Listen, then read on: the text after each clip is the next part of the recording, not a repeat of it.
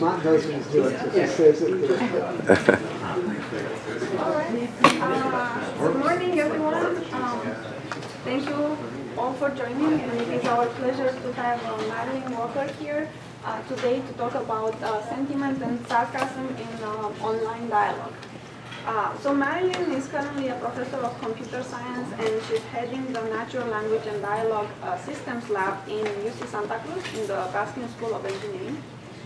Prior to that, she receives her PhD in computer science from University of Pennsylvania. She was a principal member of the research staff in AT&T Bell Labs and the AT&T Research Lab from 1996 to 2003. And after that, she was a professor of computer science in University of Sheffield until 2009. Which university? University of Sheffield. Sheffield? In the UK, yes. She has served. She served in the ACL community as ACL program chair for many years. She also started. She's on the funding board of the North American ACL, and she served to set up and orchestrate the first conferences between 1998 and 2001. She is the author of many research papers, over 200, and she has supervised 16 doctoral students and 30 undergraduate researchers. So we're very happy to have Marilyn here today. And Marilyn, thanks. Go ahead. Thank you. Hi. The title is a title I had to give like a month ago, and it's not actually very reflective of the talk. I am going to talk about online dialogue. I'm not really going to talk about sarcasm in this talk. I'll show you. I can show you some examples at the end, you know. But I decided that we're doing a lot of stuff right now, experiments on sarcasm. So I'm going to wait. You have to ask me back to talk to talk about sarcasm. So I just want to say a tiny little bit about Santa Cruz. It's been a really good. I've been there 6 years. It's been a really good match for me. I feel committed to the public university system in California, and I'm kind of proud of a lot of our statistics. Like we're #1 in social mobility in the world. 42% of last year's undergraduates were first in family to finish college. We have 30% female PhDs in computer science in the PhD graduate students in computer science. So we're kind of feel like we're making an impact, and I really feel like it's an environment in which I can make an impact. And I regularly have a lot of undergraduates working in my lab, and the stuff that I'm going to talk about today, these are the people that have contributed to it. Yes? Were those statistics UCSC or UC? UCSC.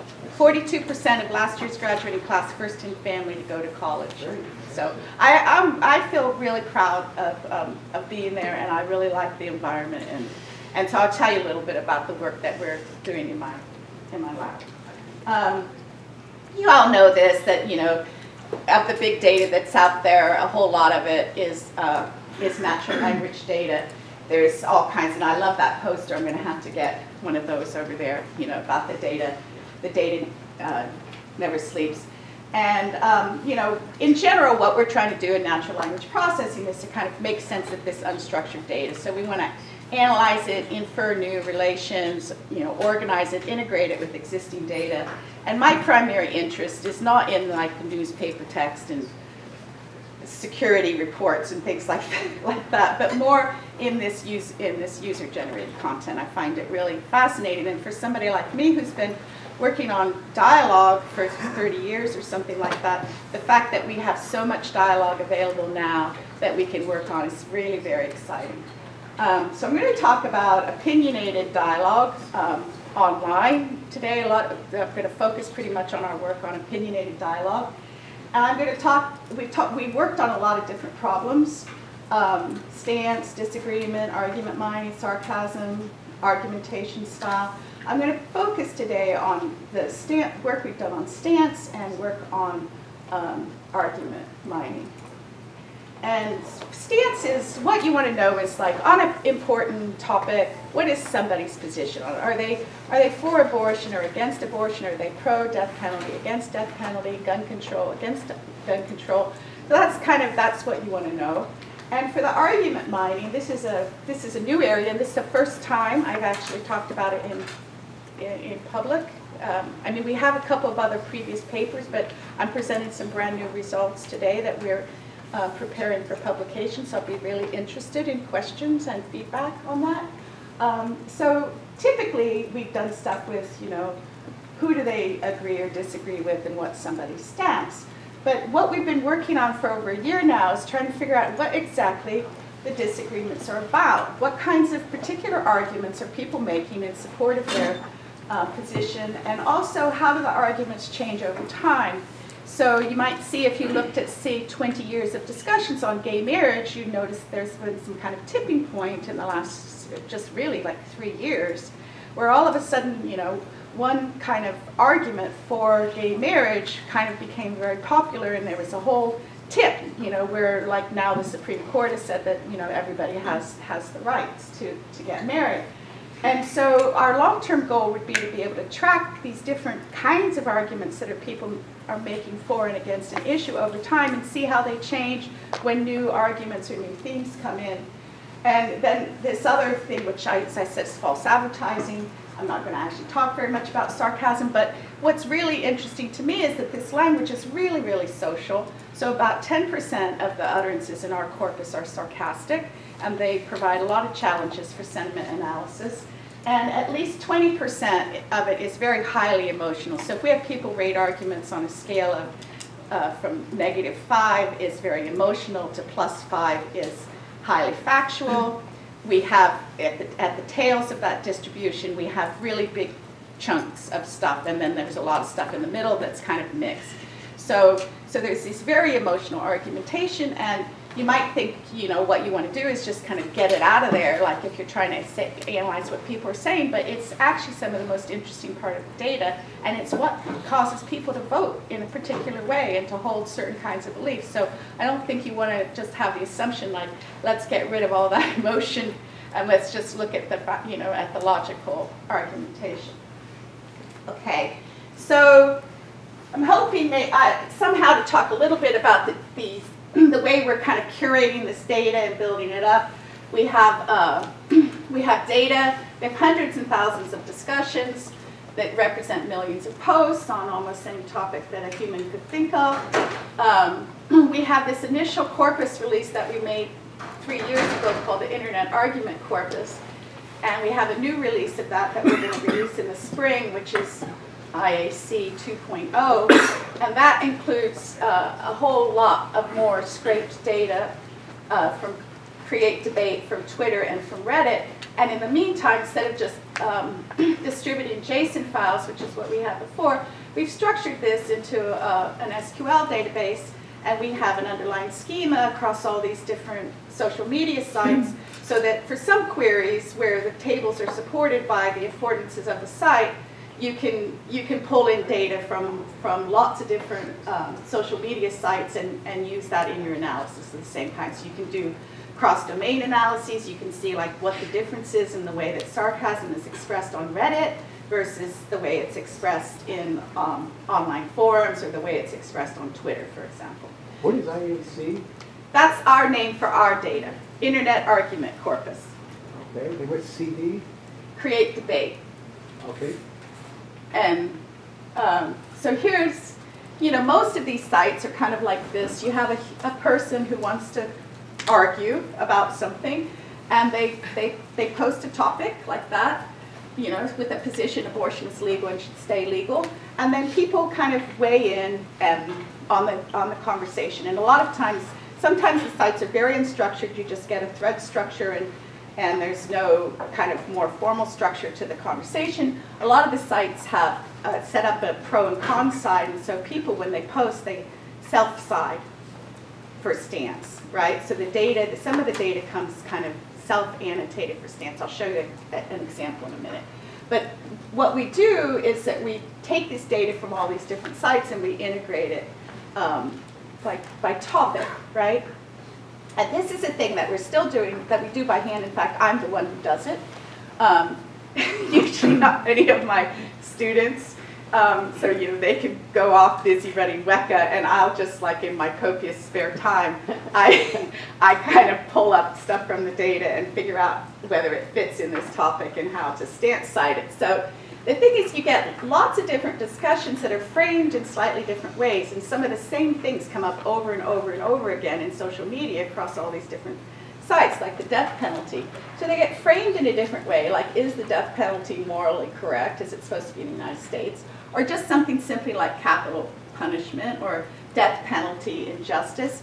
And as you can see from the color coding there, if you want to put those, combine those into a database where you can label them as being either for death penalty or against death penalty, you have to decide which of these statements on either side goes to which way. So that's something that we're doing by hand, which maybe in the future we could do automatically, but at the moment we're curating that data by hand, and so you get those topic labels and the stance labels when you download our data. Aren't there occasionally nuance? It's not either pro or con, but somewhere in the middle, a little bit.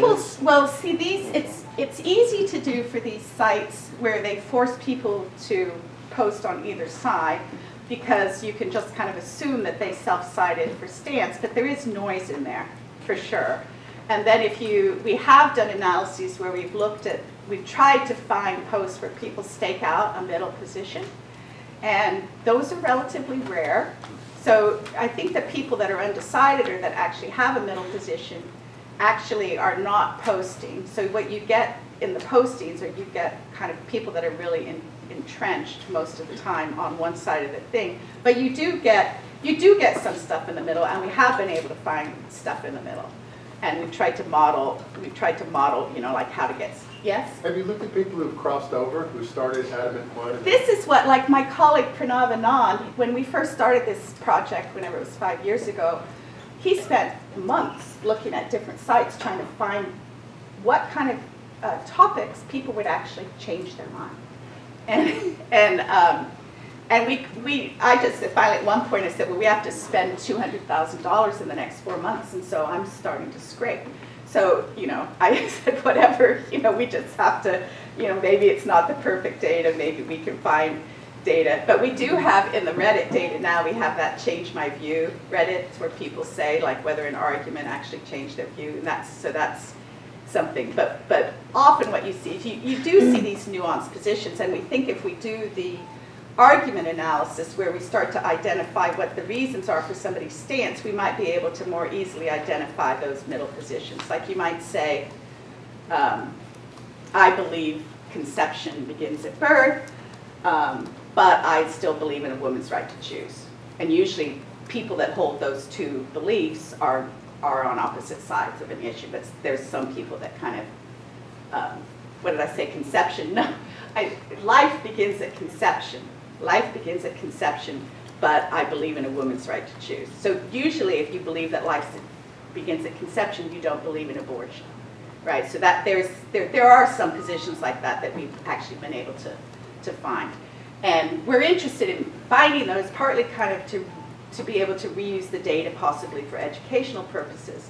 So I'm going to get way off my topic here, but there's evidence that shows that the more sides of an issue people are exposed to, the more holistic their view is, and the less likely they are to be entrenched in a particular position. So we have some kind of long-term goal of being able to kind of reuse some of these arguments once we can identify them in some kind of educational context. Okay, so is that all? That's all clear. Okay, so I think I already said most of this, why it's interesting. There's lots of applications. I just love this data, all the data that we can get. It has many unique properties. It's very social. It's very dialogic. There's lots of open research problems, and we've got an NSF medium that still has another couple years to run, and we're just curating this data. We're adding more stuff to it, doing more work with it all the time. And there's some of our papers. So first I'm going to talk about stance classification a little bit. I suppose I should, I don't know, I can't see a clock anywhere. I'll tell you when you're 15 Half minutes. done? Half done, and Yeah. then 15 minutes. Okay, all right. So stance classification is the issue of taking somebody's posts or somebody's set of posts, you know, on an argument, and figuring out what side of an issue that they're on. And there's been a fair amount of work in this area, although, you know, the very first work in this area, you know, it's like 2003. There's been a fair amount of work since then, but not work exactly on data like ours. A lot of the stuff that's been done has been done on the U.S. congressional debates, but a lot of the data is not as dialogic as our data. It's not social. Yes? Let me ask you a question. So you decide why is it interesting. So I certainly agree it's interesting, but why is it important?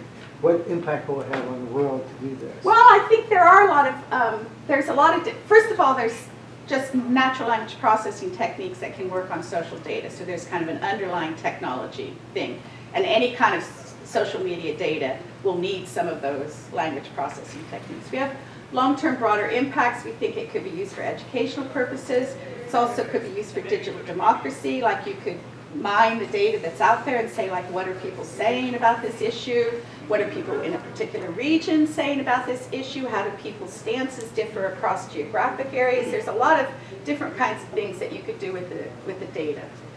So, okay, thank you for asking. All right, so on Convince Me, as I said, you know, it's set up like this, you know, that the stance is self-labeled. So somebody will post a topic like death penalty justice, and then they set up the conversation with two sides like this, you know. They should be put to death, yes, an eye for an eye, or they should have life in prison, right? And then people post, you know, on each side, and then you do get these kind of vote-ups, you know, that was convincing to me, and you can vote, you know, vote for either side and stuff like that. We've done some work modeling some of this, and it's not clear that the convincingness or the efficacy of an argument is actually related to the upvotes. I mean, I can't remember the exact number, but it's like the R squared is like 0.11. You know, it's not very predictive of it. So on the Convince Me, we have all these different topics. Like I said, we have these kind of curated topics. So we have a massive amount of data that's not topic labeled, and then we have the data that's topic labeled and stance cited that's kind of within there, and I kind of continually do that. And we have topics that we consider to be kind of playful, like Star Wars versus Lord of the Rings, and technical, like Firefox versus IE or Mac versus PC. And then we have these what we call ideological topics, like abortion, climate change, death penalty, evolution. And you see quite a lot of differences. First of all, these topics tend to be across all kinds of different sites and be still discussed, you know, like over time. So what, you know, we would scrape stuff 4 years ago, and a lot of the same arguments would still be made now. And these dialogues are also more deeply embedded. People are more emotional. So if you just look at some kind of statistic like average post per person, these ideological ones have a lot more. Usually, like if you're going to say, you know, cats rule and dogs drool, you might just say that, you know, and you don't need to elaborate on it too much, right? So people in those, they're not as heavily invested. They don't kind of get so much into an argument, and hence the conversations are not so deeply embedded. And across these different topics, you know, if you just take the majority class, you'll see some of them are skewed, but many of them, you know, they're around 50-50. So you get about half the people posting on one side and half on the other. Yes? Did you have another question? People post an anti-evolution a lot. I mean, I would think those folks would. Half and half. Well, Really? 50, Wow. yeah. Okay. So that's one of the points I want to make, actually, is if you just go to curated argument, like if you go to a site that's like an official debate site where somebody scientific has curated an argument, there's a whole lot of arguments here that you would never ever see on a site like that, right? Because they're not considered to be rational or something. Yeah, Ron, was your point that those people don't exist, or that they wouldn't make those arguments in public? But they wouldn't make the arguments in public because they wouldn't have arguments. They just say, Because there aren't. It's evidence They're versus not faith. that smart, though. they're not that smart. They're not that smart. I have one example in my sarcasm stuff. If I get to the end, you'll get to see a sarcastic anti-evolution post. So anyway, the first thing that we did with this data was that the other work that had been done before us on stance had never said, like, and a lot of it had treated it not as dialogic. They just take the post out of the blue and then they'd done, you know, kind of text classification on it. And nobody had ever established what the human talk line was for that kind of situation where you just show somebody a text, a post out of a dialogue, out of the blue, and you say, this is the issue that's being discussed, these are the sides, which side is this post on, right? So we were kind of surprised. We were surprised that nobody had done it, and we were also surprised that the numbers, the accuracy that people were getting who were working on this problem, that they were so bad. We're like looking at the data and we're thinking, why is this so bad? Why is it average like 64% over 50% baseline? Why is 70% the best that you could do on any topic? It didn't make any sense to us in the beginning, right? What was your gold standard to decide what the correct answer was? Because you said people were Oh, wrong, we use a right. majority class. Usually on this particular thing, we had 9. This is one of the first mechanical Turk hits that we'd ever done. And we were influenced by this Snow et al. Paper from Stanford that had looked at, it's called something like Fast and Cheap, but is it good? And they had shown that, you know, if you had 9 annotators for a whole bunch of different tasks, that, you know, by the time you had 9, that was as good as having an expert or something like that. So that's what we did. We just said 9 people, and then we took, like, you know, 5 out of 9 or 6 out of 9 said it was on one side. And there aren't that many. I don't have the distribution in here anymore, but there aren't that many cases where people really are, where you get like a 50-50 thing between 9 Turkers, right? Most of the time that it goes one way or the other. It's pretty clear. Unless there is sarcasm involved, then it's hard to. Huh? Unless there is sarcasm. Yes, involved. sarcasm, and I'm going to show you a particular case. So this is what's interesting that the human top line pointed us to. Rebuttals are things that are dialogically threaded on convince me, and the non-rebuttals are more like monologic posts that stand alone, right? So if you, this shows that on the human top line, the human is only getting 73% accuracy on posts that come from a threaded conversation. Whereas if they don't come from a threaded conversation, they're getting 87% accuracy. So like an initial post in a whole thread that just, you know, somebody's making their first argument, those posts are easy to decide, or ones where they're not directly rebutting something else. But this shows the effect of context, that the context is really important, and that without the context for a lot of these, you can't actually tell what side somebody's on, right? So humans are, you know, do more poorly at classifying rebuttals, and they also, like when we have that split between ideological and non-ideological posts, they also, for the non-ideological posts, they can cite them correctly 85% of the time, but for the ideological ones, only 76% of the time. So it's clear that context is having an effect, and this thing about ideological versus non-ideological, it may simply reflect the fact that the ideological discussions are more deeply nested. So this is a little example to kind of talk you through, like how you can use context better to understand these from an algorithm perspective. So say this is the post, and this is a death penalty post. So that's your evidence, what happened to those studies in the late 90s. A lot of things were different than the periods preceding and following the one you mentioned. We have no way to determine what of those contributed to a lower murder rate, if indeed there was one. You have to prove a cause and effect relationship, and you have failed. So what side do you think that's on? For death penalty or against death penalty? Against. Yes. But it's not obvious, right? It's not real obvious. So if you look at the parent post that's being rebutted against for that, right? So this is a rebuttal link here.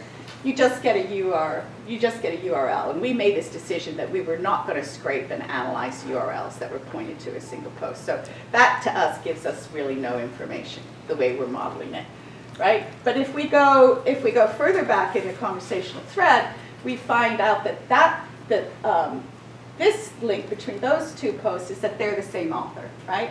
And that post is very clearly pro-death penalty. This person is saying if you kill people, then it acts as a deterrent, and people can't go out and commit more crimes, and so it's really good to kill people. right? So when we have this whole network, it's very easy for us to finally conclude that this post is anti-death penalty. So we use a graph-based algorithm called max-cut, which probably a lot of you use in your work regularly anyway, but I'm still going to go through it for those that don't. So first, what we do is we use the reply structure to separate participants into two groups with the opposite stance. Then we use the text of the post, the out of the blue text, to determine the stance of individual posts. And then we use the labels from step 2 to orient the partitions from step 1. So even once you have a partition in a graph and you have a lot of posts on either side of it, you still have to decide which side is pro and which side is con, right? And so you build a big graph where you have like different kinds of edges between nodes. So the nodes are the posts, and the edges represent whether it's the same author or if it's a rebuttal. And max-cut tries to, this is all said here probably better than I can say it off the top of my head. So the nodes represent the posts, the edges represent the relationships between the posts, and the edge weights can be positive or negative. So if it has a positive edge weight, it rewards the algorithm for cutting that edge because the algorithm's trying to maximize the weight of the edges that it cuts. And if it has a negative edge weight, it punishes the algorithm for cutting that edge and says, keep these things, try to keep these things together. And in the end, when you get all those weights and everything, then there's a kind of heuristic approximation of the procedure that will figure out one cut on the graph. And this is an NP complete algorithm, but there are tools out there that implement good approximations for it, which we used an off-the-shelf tool that I think its name was something called Big Max Q or something like that. Yeah? Along these lines, have you tracked an individual's opinion on many topics such that, for example, if like ideology? Well, if you take a user and look at many topics. There is a paper that does that. It's it says, the idea is like if you believe in God, you might be pro-death penalty. Right. Which actually is true. I mean, there's a statistical correlation between those things. So what I'm wondering is, could you reduce it down to if you ask someone's opinion on 3 topics, you could predict all the others? Exactly. I'm not sure if that's true. It's more like there's like 70%, 65% correlation that, something like 65% of the people that believe in God are, pro-death penalty, or, right? So it's not absolute. Okay. And there's a paper from UT Dallas that is one of the first papers to kind of look at this ideology thing. And then I did some work with Lisa Gator last year where we kind of did a joint model between stance and disagreement. And we tried to, in probabilistic soft logic, which is her modeling framework, her graphical modeling framework, we tried to put ideology in there and we didn't get any feedback from it. So we haven't returned to that again. If you have determined a stance of a topic and you are not sure because it's ambiguous, can you also use relationship to other topics that you are for sure that people agrees to some other people that has a definite stance on something else? And that we haven't. So you say in terms of alignment between the right, people. you don't know what this person is. We haven't done that. It's a good idea. Okay. So you say if they agree on abortion, they're probably going to agree on... If they agree in different topics, maybe that can tell you in which way they are heading with that statement that you're not sure. It's a good idea. Yeah. We haven't done that, yeah. Anyway, this part is just a supervised classifier. So once you have a cut in the graph, you classify all the posts on either side of the cut, and then you use the margins, you sum up the margins, and you say, okay, I think this side is pro and this side is con. So just let me show you, am I half through yet? Now you have. Yeah, okay, well, I'm just running like 2 minutes behind. Okay,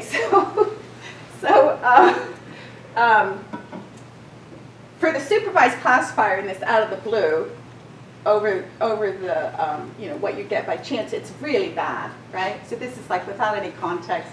I mean, you could say, oh, you guys are stupid, you don't have good features, maybe you could do better, you know, you should do more feature engineering, but, you know, we put a whole lot of stuff in there, and it's not very good. And we tried a whole bunch of different learners, and we had a collaborator at Naval Postgraduate School who did grid search for us for SVM, so we tried SVM with all these different parameters, and basically in this out of the blue kind of context, we just didn't do very well. But what's really interesting is that the max cut kind of applied in a simple way, like I said, using an off-the-shelf max cut tool, and not having a very good base classifier. When you bring in this contextual information, we got these huge improvements overall, right? So, you know, for abortion, we went from 55%, say, to 82% accuracy on the post level, and we have some very, very good results, and we also have some that are bad, and those bad ones, you might have zeroed in on them. Those bad ones are because we oriented the partitions, after we made the partitions, we oriented them the wrong way, and that shows that there's this very weak base classifier. It's just not very good. But overall, if we just take the weighted average of the accuracies according to the size of the, you know, topic across all the posts, overall we get a increase of 14.2% overall, averaged over all the topics. So even when we have some of the partitions are going the wrong way, we still get a very large overall improvement by using a graph algorithm to model it. Did you have a question? You? Yeah. No? Okay. No, him back there.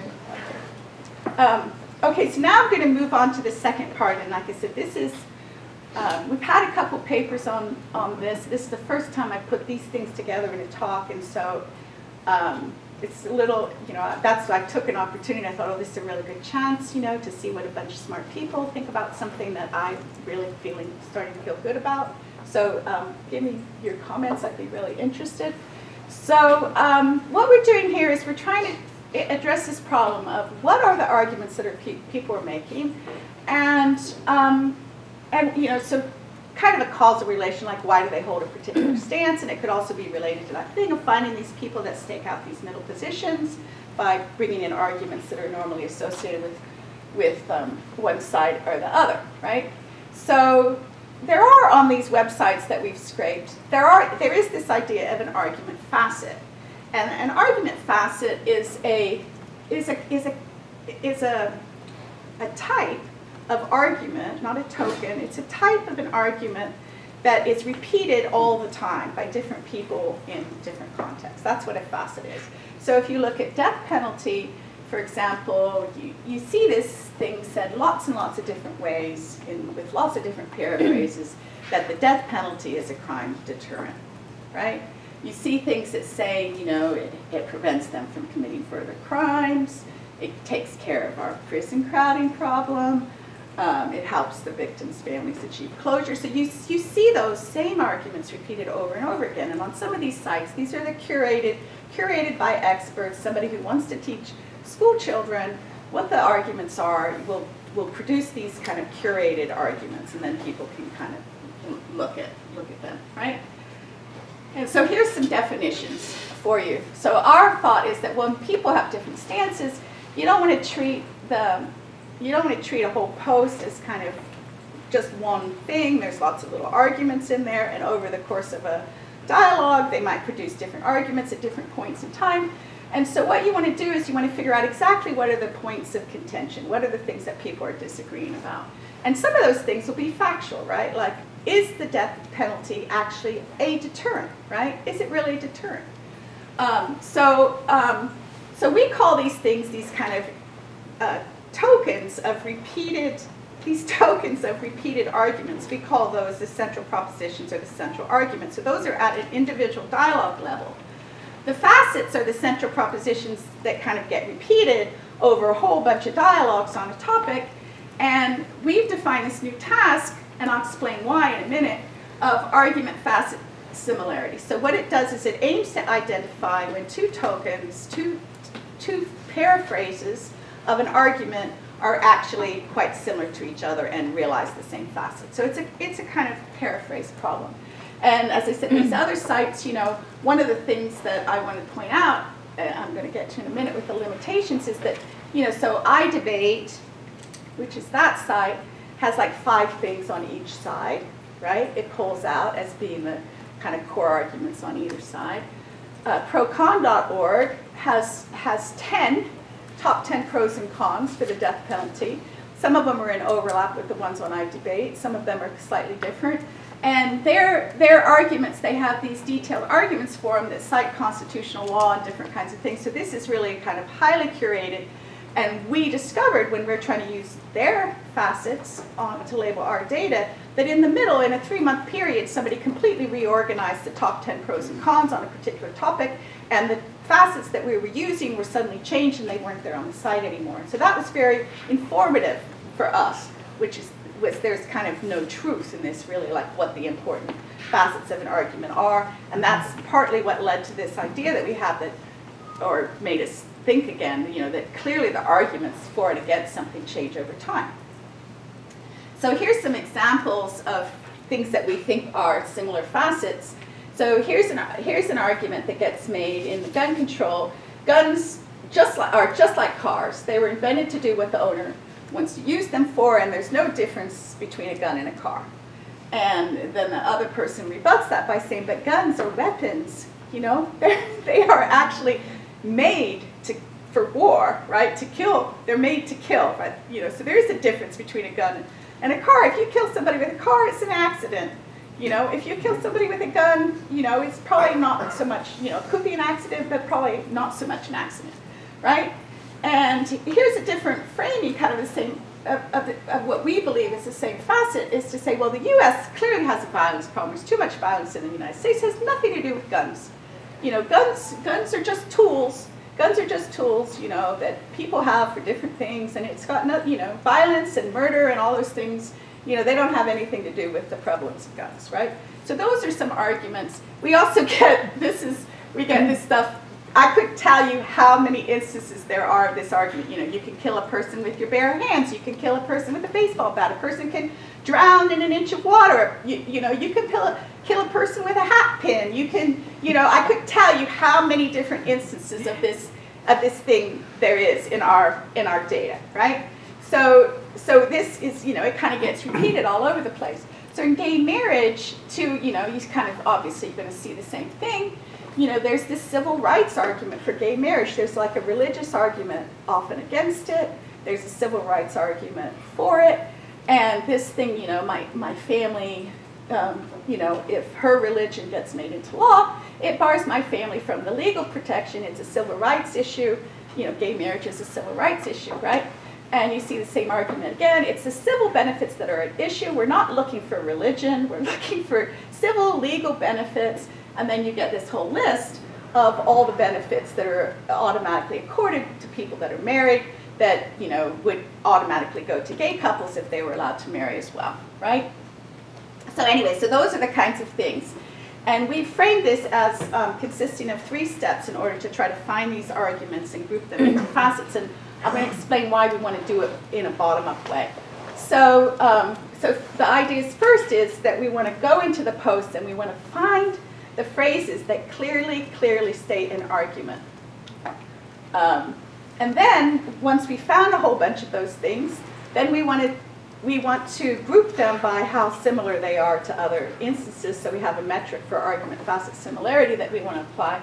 And once we have a good similarity metric, we should be able to group arguments into facets. And then, even though we don't have a label, we could use like a centroid of that cluster as the label for the thing, right? That's kind of the idea. So the first step, the argument extraction step, is to find and extract the central propositions from a large corpus of topic-sorted dialogues. And we've tried 3 different ways to do this. So the first idea was, if you give dialogues to a human and you tell them, give me a summary of 100 words or less of this dialogue, any native speaker of the language or somebody with language competence will actually pick out the things that are at issue. They'll just zero in on them, and they don't have to have any training. They'll just go in and find them. And so we wanted the task to be framed in such a way that we could put on mechanical Turk. We have a set of qualified Turkers now that do dialogue summaries for us, and we think that the summaries are pretty high quality. Yes? Can a facet have sub-facets, or are they atomic?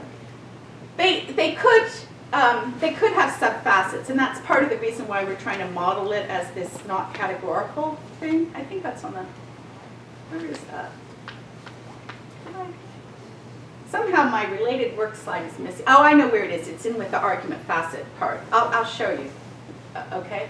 Well, I could go ahead and see. Most of the previous work treated it as a supervised learning approach, where there were these labels, like from iDebate, or the annotators kind of got together and agreed what the facets were, and then they all labeled the data. And that treats the facet as being categorical, as atomic, is your word.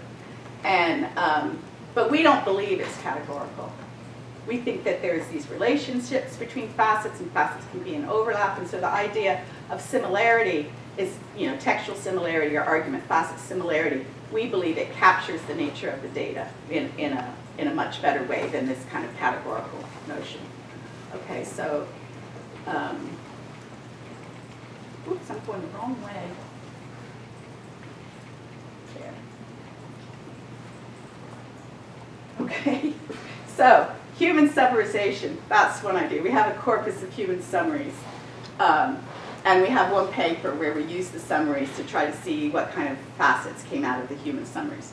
When we have a paper at SIGDAL from last year where the idea was, we thought that, you know, we have all these argumentative discourse cues in our data, and we thought that they're kind of implicit markup by the participant. Like if I say because, you know, because I said so, right, or because it's not a deterrent or whatever, you know, then I thought the idea was that these kind of causal markers that mark the reasoning would mark, you know, that their dependent clause would be an argument. And that kind of worked, but not very well.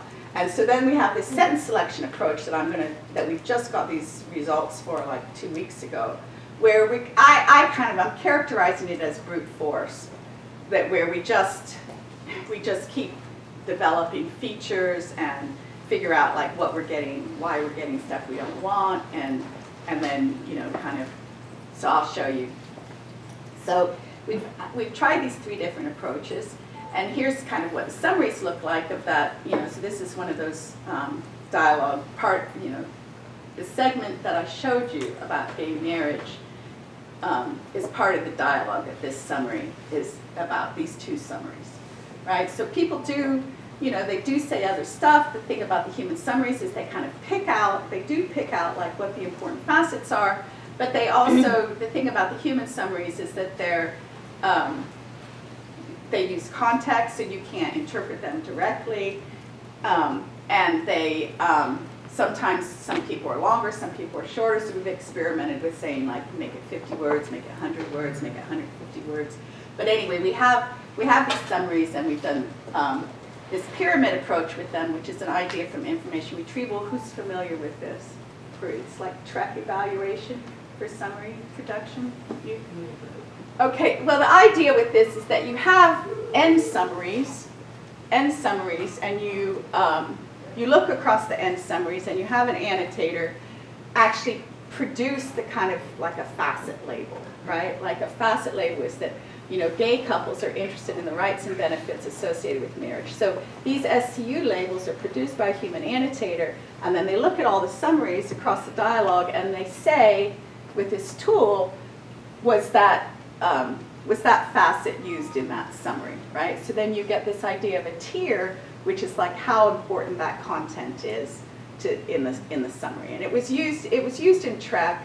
It's developed at Columbia. It's used in TREC to do evaluation of summaries, machine-produced summaries. And so we're applying it here to these human summaries, and we're using the tiers to tell us like which of the things that are in a summary are the ones that are repeated across different summarizers that seem to be more important in the dialogue.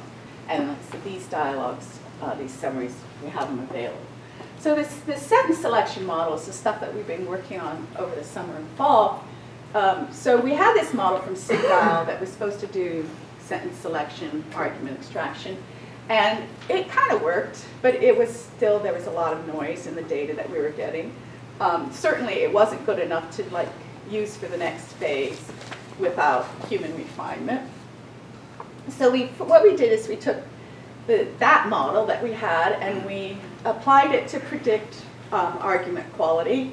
And then we took all the stuff that was kind of in the top part of the distribution, everything that was above 0.55, and we didn't go higher because we were worried that we would reduce our recall.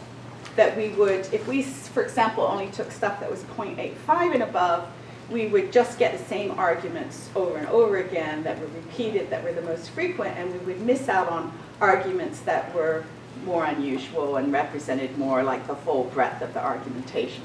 So we went down to 0.55, we binned them into 5 bins, and then we did a task to evaluate our, we applied more filters. So this is what I say is kind of brute force. Really, we kept saying, oh, we're not getting what we want, we're not getting what we want, you know, we're getting stuff that doesn't have a verb, we're getting stuff that has too many non-English words, we're getting, and so we kind of refined it. And then we did a mechanical Turk task where just a binary task of, does this sentence express an argument, a clearly defined argument or not? And I'm pretty happy with these results that we finally got. So these are like some examples of things that we're pulling out on the gun control debate. If gun bans work, there'd be no gun deaths in the countries that have banned guns. Gun haters will just do anything, to take away our constitutional rights. Right, so we get, we get a lot of the stuff that we expect to get for gun control, which is something we actually know quite a lot about now because we've got like 37,000 posts and we've been working on it. And this is what happens, so the prediction, our previous prediction score, wasn't very good. Those are the bins. This bin range is from the Sigdal model, and then you see that we're starting to get a lot of. Actually, I said that wrong. This is the new bin range, right? So we're starting to get a lot of stuff that is better, right? So we decided, well, now we can go ahead. We have something. We still don't know. We don't really know. We haven't tried to quantify what the recall is. Like, are we missing out arguments that are less frequent that people aren't making? We haven't tried to quantify that yet. Yeah? Did you always start with topics, or did you also detect topics that people are? No, we've started with topics here. I think a lot of times you could get rough topic groupings, actually scrape them off the sites because people have to put things under. Like this is a social topic, and also topic classification is more, a lot of people think it's unsupervised topic classification is a solved problem. I'm not sure I completely agree, but I'm not going to work on it. What is yes? SIGDIAL? Special interest group on what? Sorry? What is SIGDIAL? Special interest group on discourse and dialogue. So it's people interested in language and context. Okay, great. It's a sub-sig of the Association of Computational Linguistics. So dial is dialogue. Basically. Yeah, it's single, like ACL, I don't know if you went to ACL 20 years ago or whatever, but it used to be, single thread, and everybody was there for every session, and everybody heard all the papers on all the topics, and it's nothing like that anymore. It was 4 parallel sessions and a poster session going all the time, and everything like that, but SIGDIAL is still like single session, and so it's kind of a nice little venue if you really want to look at like language and context. Okay, so I feel pretty good about this, and we've applied it to 4 or 5 different topics now, and we're so now we're going to move to now we're kind of moving to 10 minutes. Okay, so now we have those arguments, and we're trying to figure out which ones should be kind of grouped together, and we said that they're part of the same facet. So I already got to say this earlier because Ron asked me this question. So I already said that earlier. That this is primarily what other people have done. This is supervised learning that's categorical, and they put these labels on, and we don't like it, right? We don't like it for a whole bunch of reasons. It's specific to the existing data and the topic at the time. If you see unusual arguments, they just get thrown into a bin. If they don't fit in the labeling that you have, the professionally curated arguments that are sometimes used for labels might not capture what people are saying. Like, I don't think you're going to find on one of those professionally curated sites the argument that you can kill somebody with a hat pin. The arguments are sometimes related, they're not categorical, and then I believe, although I haven't shown it, that new arguments kind of arise over time and there's new things. Like, imagine that the argument that death penalty is cruel and unusual punishment. Just imagine it had never been made, right? And then you have those botched executions in Oklahoma, and all of a sudden that argument's everywhere. Everybody's saying, so either the frequency of a particular argument will change over time as events happen in the public sphere, or actually I believe new arguments will come up. So probably, 30 years ago, the argument that we should have a wall between us and Mexico, that argument, maybe nobody had made that argument yet. Oh, they might have said that, we don't want to let Mexicans in because they're bringing cholera into the country, but nobody had this great idea that we could build, a 30-foot wall and that would solve all the problems, right? So we do believe that there are, these new arguments coming in all the time, and even if you think they're irrational, you think they're crazy, or they would never occur on a professionally curated site, you want to know what people are saying, right? What are people actually saying? What do they actually believe? So anyway, we feel like this approach, this kind of unsupervised bottom-up induction approach, is a better fit to the problem. And it's kind of like paraphrase detection or learning, and it's also quite similar to this semantic textual similarity task that they've been doing in the semi-val workshops over the last few years, which says the degree to which two phrases or sentences mean the same thing. So our argument facet similarity task is different than, but kind of inspired by this semantic textual similarity task. And we collected judgments for argument facet similarity on a scale on Mechanical Turk. We've done it on both the human summaries and on our sentence extraction cases. This is our NACL paper from last year. We use this semantic textual similarity baseline from University of Maryland, which won the 2013 semi-val contest, and they have it out. They have it on the web. Obviously they restrict you to so many queries. So when we want to get their baseline, sometimes it takes us a couple weeks for this, to get it for this task, because they don't give you the software. You just have to keep pinging their website. But anyway, we got results. We got an R of 0.54, which was significantly better than that baseline, and we tried a bunch of different features. So that was one result that we got. That was with the human summaries. And then I'm going to skip over this because this is just a bunch of examples of how argument facet similarity ranges over different kinds of pairs of arguments. And we can go back to that in the questions if anybody wants to see.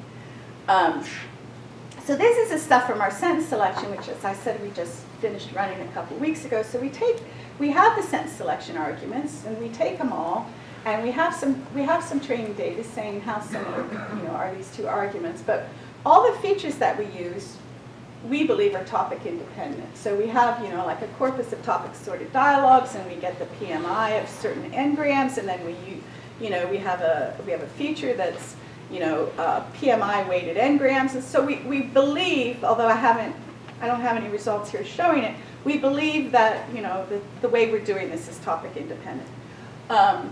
And so you have a pair of things, and there's the Mechanical Turk prediction and our trained argument facet similarity predictor.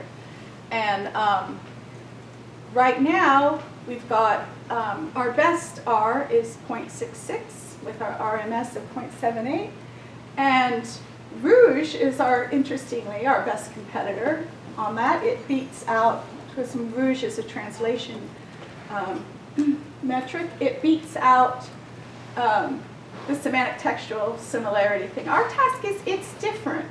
And the data that's been used for this semantic textual similarity task is so much easier than our data. The sentences are shorter, the vocabulary is more restricted. It's not surprising that their thing doesn't do that well on it, but that particular system, it has everything in it that you could ever possibly imagine as like a technical approach. It's got alignment, it's got distributionally similar words, it's got all this other stuff, but it's not trained on our data. And we have probably a lot of the same underlying features in our model. And anyway, so that's our best result as of 5 days ago. So is a task to predict the similarity based on features you define? Yeah, based on, so we take these things, we have a bunch of features, you know, like PMI, n-gram overlap, distributionally similar words. Probably we have sentence length in there. We have, I can't even remember. I mean, we have a bunch of stuff in there, like, you know, kitchen sink. And then we have some training data that predicts argument facet similarity. It doesn't use any topic-specific features. The Sigdow paper that we've already published compares topic-specific, it has some topic-specific features in it and compares what you get for topic-specific features versus ones that aren't topic-specific. But this is all with, there aren't any topic-specific features in here. They're all meant to be general cross-topic. Yes? So speaking of that, do you use any deep parsing like features? Oh, we have word to vec. Yeah. In the Sigdow paper, it didn't help, but I think in this, it's in there in the proposed model, and I think, I can't say for sure, but I think that Amita told me that it's helping now, and I'm not sure why it didn't help before with in the previous studies. Maybe we didn't have enough data, or I don't know.